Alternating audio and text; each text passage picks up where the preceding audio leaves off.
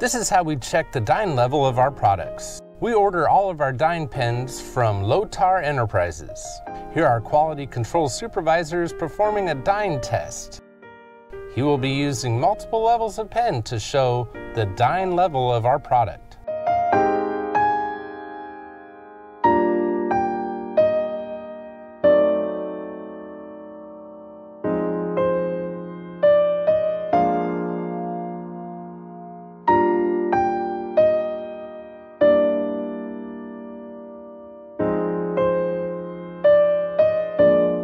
He will use pens 38, 40, 42, 44, 46.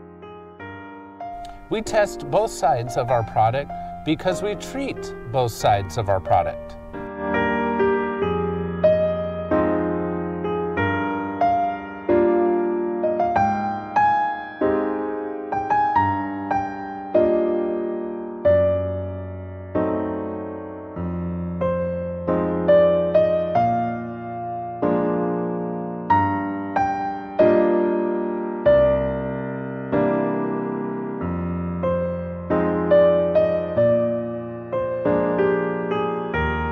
If the Dyne ink doesn't bead, the test is good.